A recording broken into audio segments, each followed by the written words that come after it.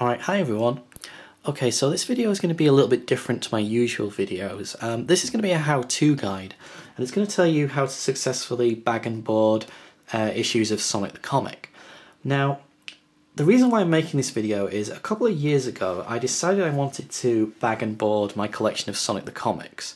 The problem was, a couple of years ago when I first decided to do this, not many people had actually bagged and boarded Sonic the Comics. There wasn't really that much information about it, and the people that had, the best advice they could give was that they had to look for certain comic book supplies, and this made it very difficult to actually track down accurate information. So I can actually illustrate that to you now. This is a typical issue of Sonic the Comic. With the exception of summer specials and poster mags and some spin-offs, every issue of Sonic the Comic is this size. You know, it didn't change at all during its publication run. Here's the problem. Here's a comic I purchased a couple of months ago. This is Archie's Sonic the Hedgehog, and you'll see already there's a huge size difference.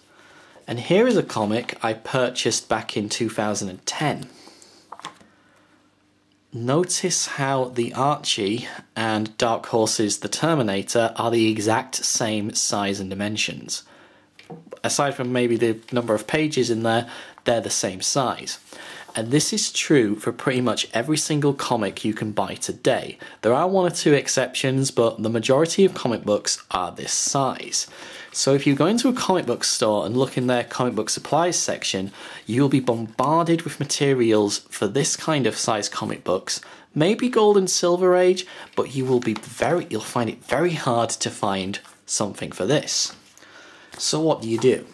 Well, fortunately, there's a comic out there which is exactly the same size and dimensions as Sonic the Comic, and it's a lot more popular, and it also has comic book supplies made specifically for it. And that comic is Fleetway's 2000 AD, and some of you might have called it Judge Dredd at some point in your life. So what you're looking for is comic book supplies for 2000 AD, but there's a problem. And this is what I fell trapped to when I first decided to bag and board my comic books. It's fine in that it did a good job, but it wasn't perfect. The problem is 2000 AD comes in, basically 2000 AD changed the size of their various issues. They were slightly larger than they are now. And I couldn't find any information as to which size you were looking for, so I went with the old style and it wasn't correct. And this comic in particular here is bagged and boarded using old style 2000 AD materials. And I can show you what one looks like with new materials. Yeah. Now you might notice the difference already. This one here, you can clearly see the board around the comic. It almost sits in there like a frame. It doesn't move very much and it's very secure.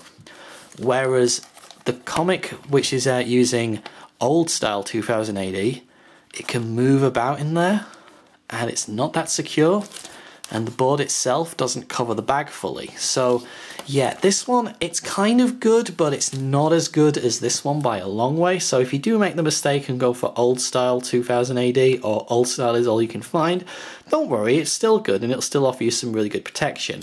But what you want to be looking for is new size or new style 2000 AD. So long as it says that, it should be absolutely fine.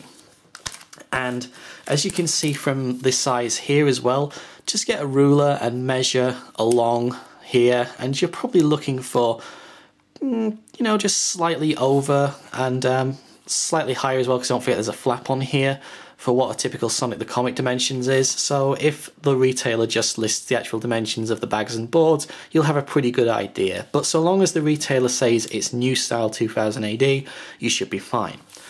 So now you know what you're looking for. What are you looking for? Because it's not that simple again. You want to be looking for comic book bags, and I'm just going to grab a comic book bag. Now the thing with comic book bags is they come in different styles and different materials, and what you want to be looking for is an acid-free comic book bag.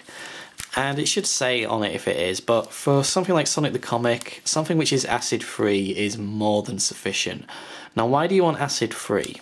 Well, the thing with material like plastic is it's made of various chemicals which paper doesn't like. And over time, it can actually wear out the colouring and wash out the colour of the comic book, and that's not good. After many years of being in storage, you could come and discover that your comics have slightly faded, or might have even suffered damage because of the material, because of the chemicals seeping into the paper.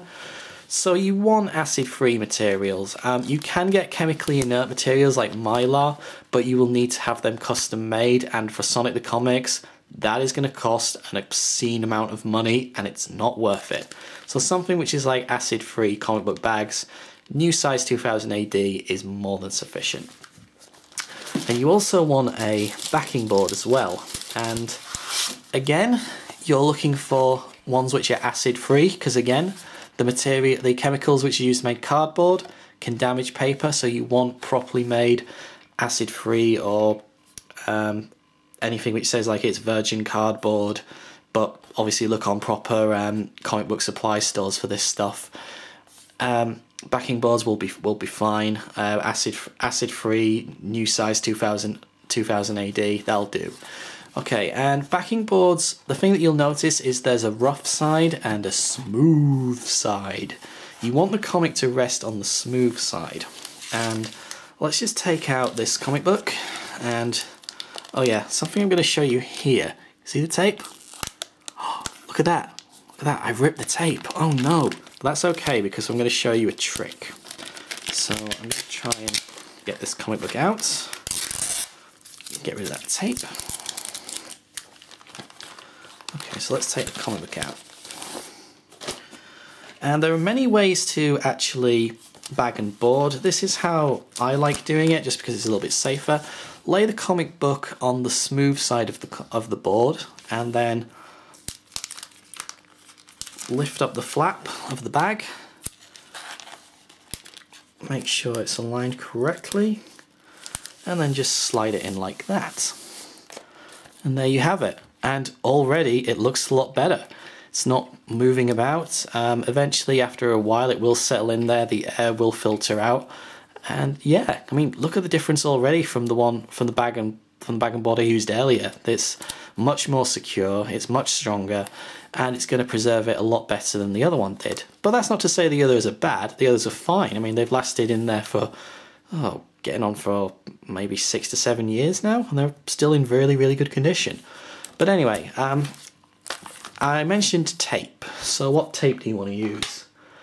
This is the tape I use, and a lot of other comic book collectors say that it's probably the best for comic books. It's called Scotch tape, and I use Scotch Magic tape. And the reason being is it's not that transparent to see through. You know, there's a bit of, you know, you can probably see as I put my finger underneath it there. It's clear, and then it doesn't become that. And the reason for that is I kind of don't want the tape to become too invisible, so I can't see it when I'm moving delicate paper around it, just to give me an extra heads up. But with regards to tape, you want to break off quite a small amount really, not too much, certainly not as much as was on the other comic. Then you fold the lip down like this. Now with that other comic, I had the tape quite square on. What you actually want to do is, this will be quite difficult looking through a camera filter here. There's a bit of dust on there, that's okay. You want to put it almost like a diamond shape, so it's sort of at an angle, and then what happens is, say you want to open it, it will open without tearing, and this can greatly, this is so much better. It prolongs the life of your actual bags and boards, and it just means that you don't need to re-tape stuff every time you want to open up a comic book. And there you have it. We've bagged and boarded a comic book, and that's how you do it. So you're looking for, so just to recap, you're looking for new size 2000 AD, acid-free bags, acid-free boards, and that is perfectly fine for Sonic the Comics. And now I'm just going to show you what it actually looks like when you've bagged and boarded a huge amount of issues versus doing it with the incorrect materials. Okay, so as you can see here, all these issues going up to about here have been bagged using new style 2000 AD bags and boards. These ones have been using the old style, and you can probably see they're not quite as good. You can sort of see the jagged there, whereas these are also almost smooth and perfectly uniformed.